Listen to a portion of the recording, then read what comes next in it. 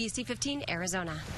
Well, don't be surprised if you see a line waiting for the new Goodwill store to open up in Phoenix. Yeah, it'll be right by the Metro Center Mall. Doors open in just a few hours, and Allison Rodriguez is out there live now.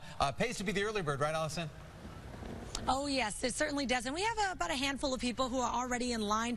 But my goodness, the first 150 people in line, they're going to get a $5 gift card to shop here. And look at this. If you're looking for a dining set, all these chairs are just about $15 each. That's pretty good for chairs, right? But this store is about so much more than a good deal, even though you are going to find some good deals here. Now, they've got something for everybody and at really crazy low prices, too.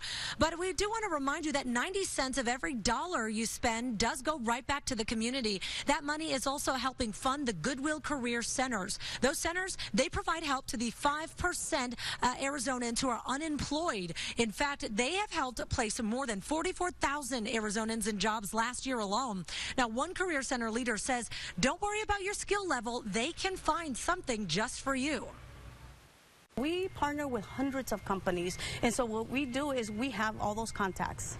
So when you have the guy with the bachelor's coming in, and then you have the person who has no experience, we have companies that we can connect them to. Well, doors are going to open at 9 o'clock this morning, so less than 3 hours. And if you need help landing a job, they can help you fix that resume. Find something for you. Just visit goodwillaz.org,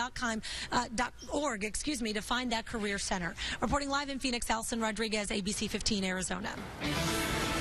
Educating